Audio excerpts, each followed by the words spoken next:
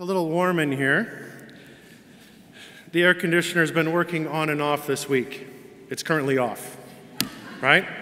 But I'm wearing way more clothes than anybody, so I'll be the canary in the coal mine, okay? If you see me faint, you can panic. Otherwise, just calm down.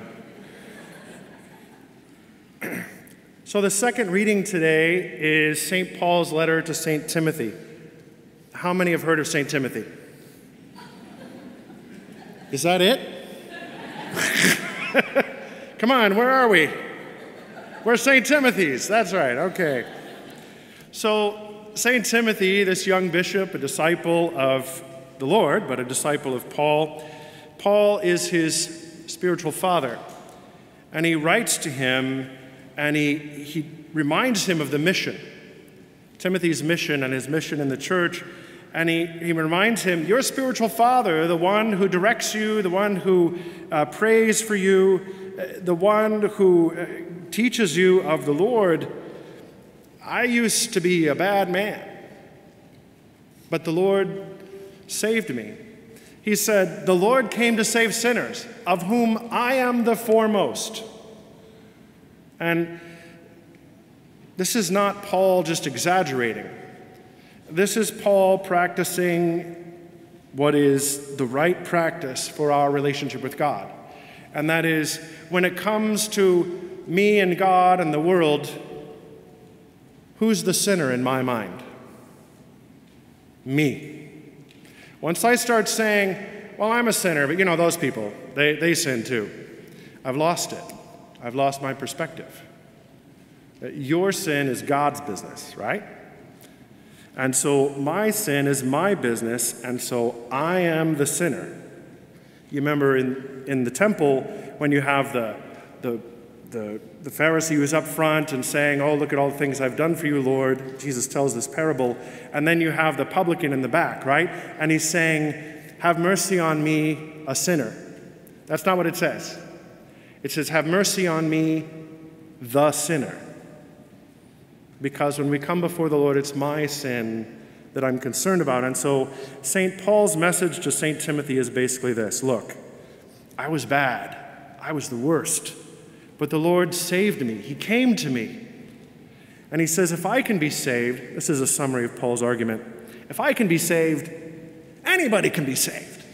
So preach the gospel. Now, that's the second reading. In the first reading, we look, Moses is speaking to God, and he reminds God of his promise to Abraham, because God swore an oath to Abraham. You will be the father of many nations. You will have many descendants, and I will be your God. And now, Abraham's descendants, Abraham, Isaac, Jacob becomes Israel. Israel goes to Egypt. They're there for a long time. They come out of Egypt, and what are they doing? They swear an oath, yes, we will be faithful to the Lord. And then they start worshiping a golden calf. Blatant idolatry, blatant betrayal of God, and the oath they swore to God. And so God says to Moses, hey, let me start over with you. And Moses, he says, no way, right? You promised to Abraham. He said, so let's keep this. So what happens is Israel is in idolatry, the worst of the sins, blatant idolatry, and they're unrepentant. And Moses intercedes on their behalf, even though they're not repenting. And God listens to Moses.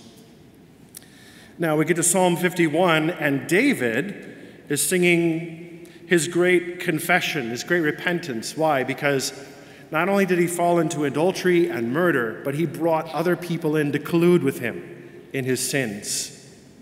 And then the prophet Nathaniel comes to him and says, hey, I got a story for you. And he tells him a story about a man with a little sheep and a king who had a whole flock, and the king killed the man's little sheep.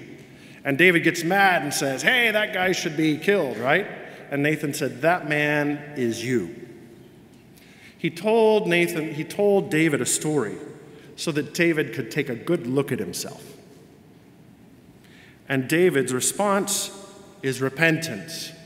Israel didn't repent, so Moses did it for them. David is convicted and he repents. Now, in the gospel, the scribes and the Pharisees are criticizing Jesus. They're telling Jesus, you're hanging around with the wrong people. You are eating and drinking. In other words, you're celebrating with these people who are sinners, right? They're the problem. And why are you there with them? They're unclean. And so Jesus tells them a story. And he tells them this story because they're claiming to be faithful to Moses. But Moses pled the part of Israel. And this particular group of scribes and Pharisees, we should say, not all the scribes and the Pharisees agreed, right? They disagreed on things. But this group of scribes and Pharisees wanted Jesus to cut the sinners loose. They were nothing like Moses, even though they claimed to be faithful to his law.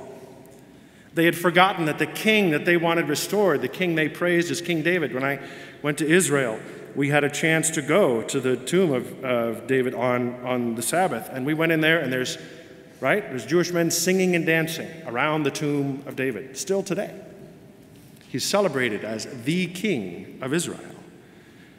But this particular group of scribes and Pharisees had forgotten that he was a sinner in need of God's mercy and that he repented. So Jesus, who is hanging around with the wrong people, right? He's eating and drinking with them because they're repenting. They're coming to him. And he says, I will continue to associate with them. He shows them a picture of himself by telling a story. Now, we know the story of the father and the son, the prodigal son, the younger son, but really what he wants to show them is the older brother. And he says, the older brother is you. So let me tell you about the older brother, he says. You know, we know the younger son. He wanted his father's inheritance. He left. He did whatever he wanted. He ended up in trouble. And then he came to his senses. And he came back to his father to confess his sin and to repent. He had a change of heart. The older brother never left. He stayed home. He was always obedient. He worked hard. He was faithful to his father. He was always not in trouble. Or he was never in trouble.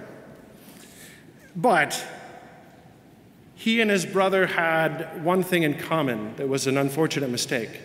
And that is they both believed that they had to earn their father's favor. They had to earn it. They had to earn his love. And so the younger son, or the older son, believes that his father owes him the favor because he's always been faithful, right?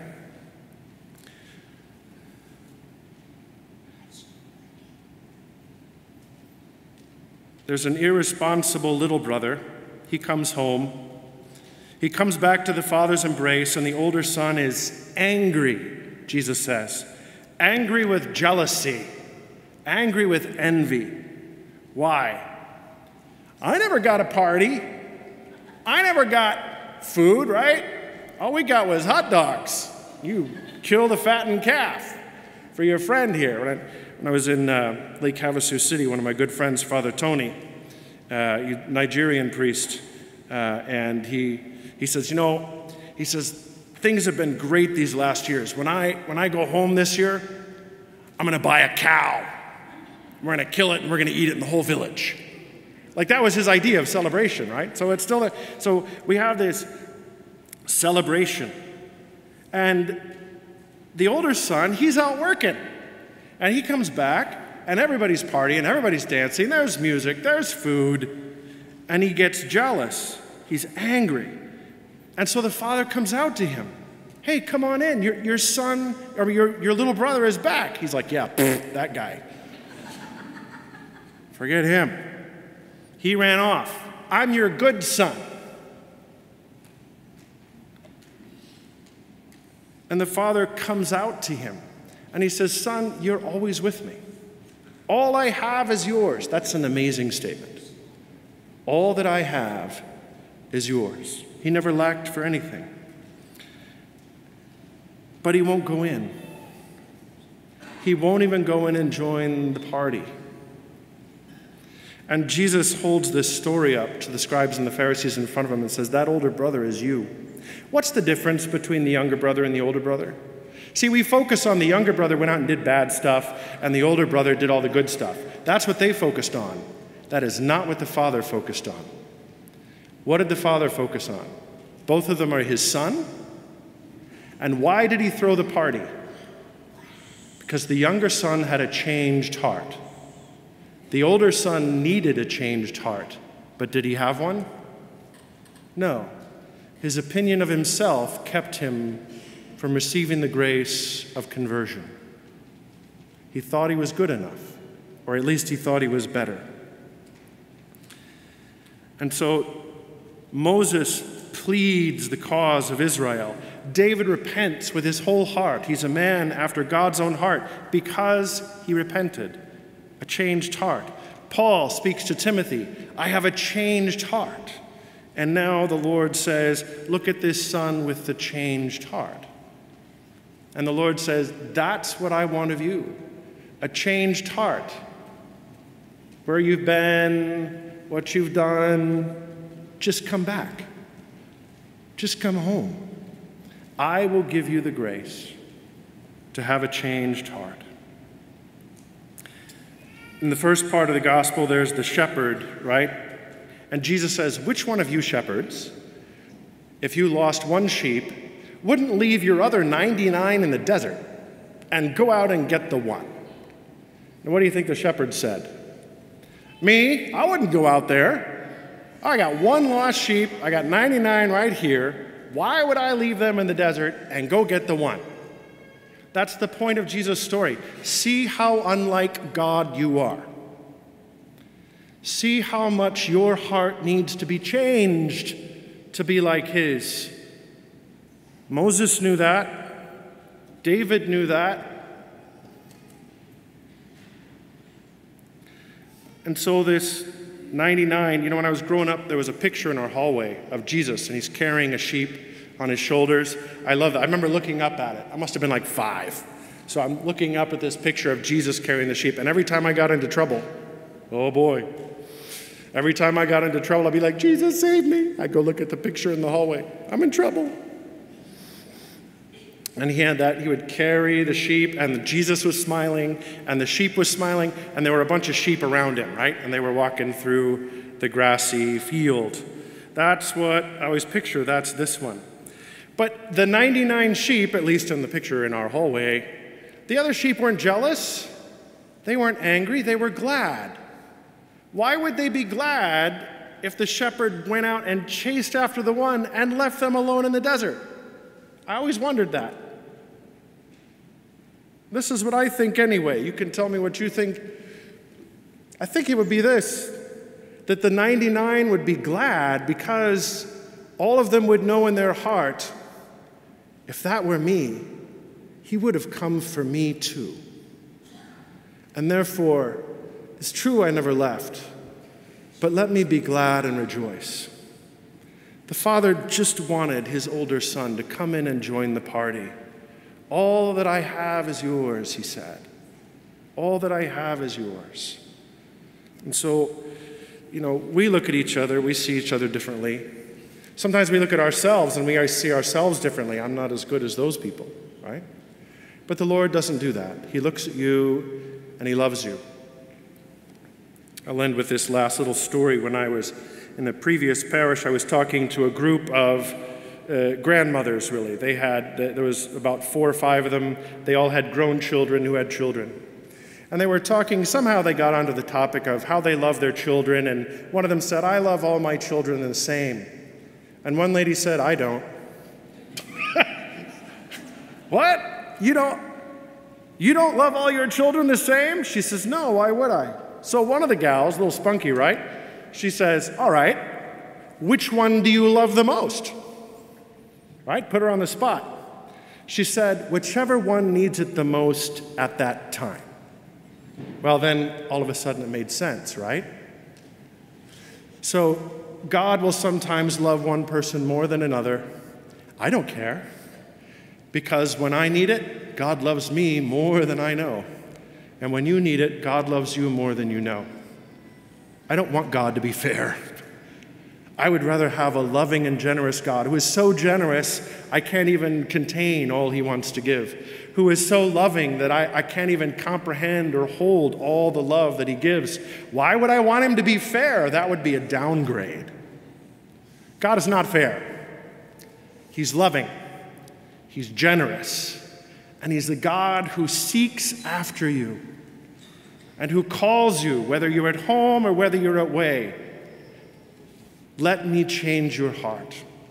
You know, growing up, there was a little prayer. Maybe you know it. Jesus, meek and humble of heart, make my heart like unto thine. Do you know that one? Jesus, meek and humble of heart, make my heart like unto thine. Amen.